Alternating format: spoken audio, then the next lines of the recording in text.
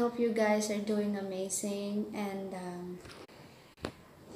And today it's December 18, Friday. Since I didn't be able to come to work, I woke up late this morning, so I decided to make a vlog today, cooking vlog. Let's go to the market. Can you go with me, guys? Let's go I'm gonna buy something to cook. And guys, and by the way, if you're new to my channel, please like, share, and subscribe, and don't skip my ads. Thank you. Ayan guys, so punta na tayo sa palengke. Sa loob ng maghapon, ngayon lang ako lumabas. Tapos sa higaan lang talaga ako maghapon, hindi ako kumain. Ayan guys, hindi ako naglaba, hindi ako nagluto. Hindi ako kumain. Sa higaan lang talaga ako maghapon guys. Tapos yan ngayon, 6:22 na ng gabi. Ayan, ngayon pa lang tayo pupunta ng palengke para magluto. Kasi ngayon pa lang ako nagutom. Ito, naulan pa naman. Sana may bukas pang mabibilhan ng pang-ulam. Tamad na tamad talaga ako guys, lalo na sa pagluluto. Ay naku, buhay talaga oh. Halos sarado na yung ibang store oh. My God.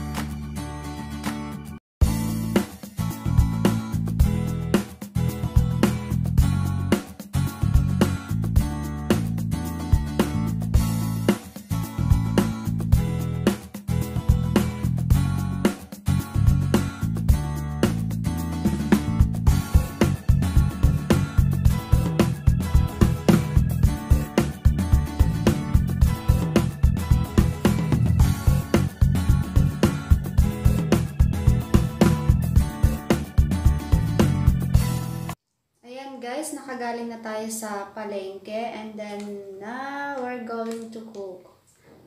Ayan, we have ayan, 3 isda. Then we have isa lang yung binili kong sili kasi baka maanghang. Then bumili akong magic sarap. Magic sarap. Ayan, parang hindi natin lalagyan siya ng asin at saka betchin. Ayan. And then we have pechay, tomato, and ano to? Ay, sibuyas. Ayan. Guys, hindi ako sigurado, basta ito lang yung ilalagay ko. Ako lang naman nakakakain eh. Hindi ako maubos to. Masira na naman to guys. Diyos ko.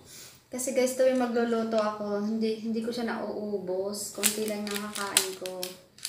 Kaya napakadaan ako magluto sa bahay. Kagaya niyan, di ba hindi nga ako nakapasok. Hindi ako nakapasok ngayon, pero hindi pa rin ako nakakain ng umaga, tanghali.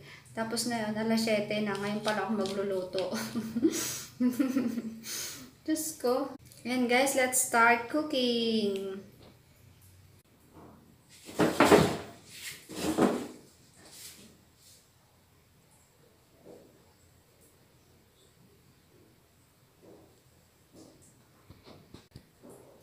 Guys, ako kasi pag nagluluto ako, ang gusto kong gamitin itong portable.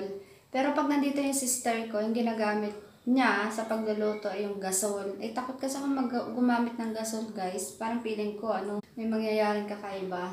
Kaya yung gasol ko, ayan, marami pang laman, pero, ayan, yung gasol kong, maraming laman, pero hindi ko siya nagagamit. Takot ako. Ito ang gusto kong gamitin, itong portable. Tapos meron tayong induction, di ko rin nagagamit. Kaya na yan nga. ito ang gagamitin natin. Portable. Then lalagyan natin ng bala. Lalagyan natin ng bala. Ayan.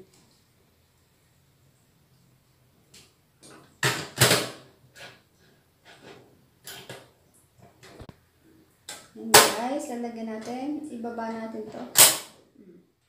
Tapos,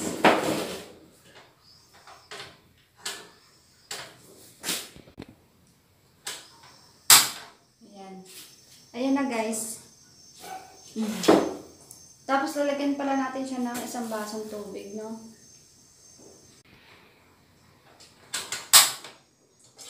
Ayan na guys. Umaano na siya, kumukulo na yung tubig na nilagay ko. So, ilalagay ko na itong isda.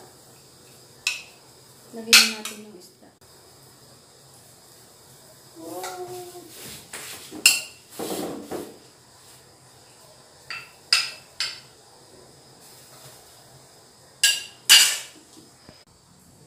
Tapos meron tayong nalagyan ko na ng magic sarap. So, ay, ano to? Garlic. Ay, hindi ito nilalagyan ng garlic. Walang garlic. Hindi siya nilalagyan ng garlic. So, ano pa ba? White pepper ground. Ito siguro. Pwede natin ilagay ito.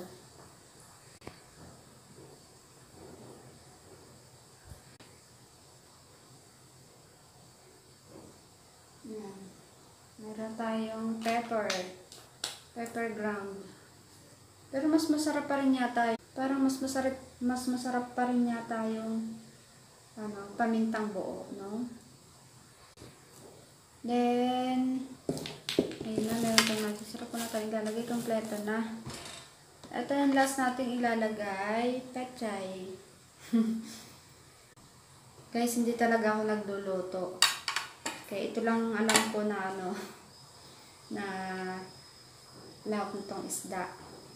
Talbos ng kamote sana. Kukuha sana ako doon sa garden. Kaso naulan. Umuulan dito guys. Kasi may bagyo na naman. May bagyong parating na naman. Ayan. Tapos meron na tayong nakapagluto na rin ako guys ng kanin. Ayan guys. Nakapagluto na rin ako ng kanin. Ito yung aking induction, no? Hindi ko na nagagamit. Lutuan din siya guys, induction cooker. Ayan. Tapos yung ating kanin. Ang dami ko na namang niluto guys. Hindi naman mauubos. Ayan. Mukhang dami kong mukhang dami kong niluto, no? Diyan kasi, dito kasi nag-stay yung mga kasama ng kapatid ko na papuntang Japan. Napakadalang ko talagang magluto guys. Kasi ang hirap kumain mag-isa. Ngayon ko lang na-experience ang mamuhay mag-isa. Nakasanayan ko na rin kasi pandemic. No choice talaga ako na mabuhay mag-isa talaga. Sa Taiwan, 6 years kaming 4 kami magkakasama sa kwarto. So ngayon lang talaga ako nabuhay mag-isa. Pero okay lang. Okay naman din. Kaso nga lang sa pagdating sa pagkain, ayan, ganito. Ayan, guys, tapos na tayo magluto. Let's eat. Ayan, that's it guys. Ito na yung niluto nating isda. Yan, diba? Yummy. That's it.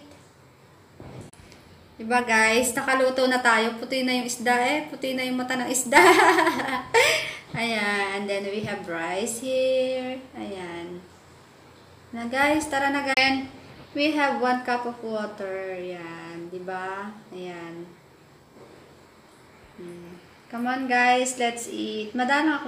Ayan guys, madalang talaga ako magluto kasi nga hindi ko nakakain lahat ng mga niluluto ko. Diba? Siguro sa isang buwan, siguro makaisa naman ako ng luto o hindi pa. Tikman natin. Parang ang sarap. Wala nang ibang titikim kundi ako lang talaga Kaya sabihin ko na lang talaga masarap.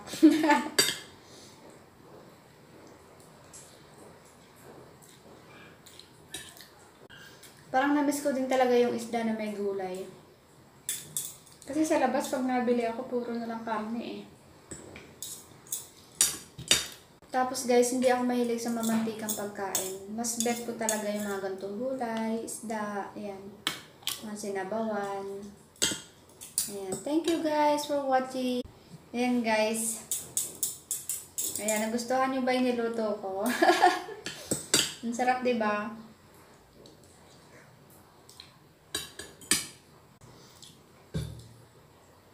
Thank you guys. Thank you. And